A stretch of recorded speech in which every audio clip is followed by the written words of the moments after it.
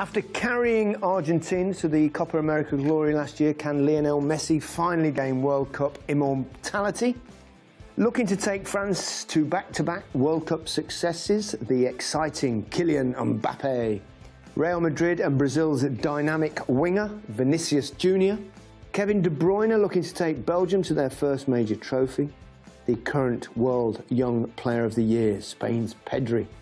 Spurs and South Korean superstar Heung-min Son taking Wales to their first World Cup since 1958, Gareth Bale.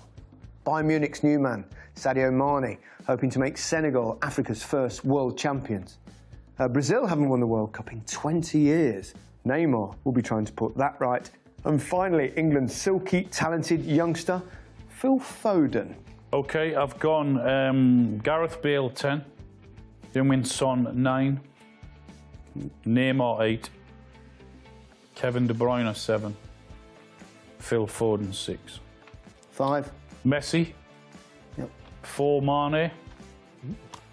3 Pedri. 2 Vinicius Jr.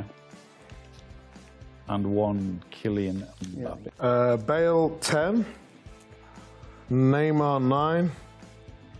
Messi 8. Foden 7. And Pedri 6. Mane. Right, yep. 4 Son.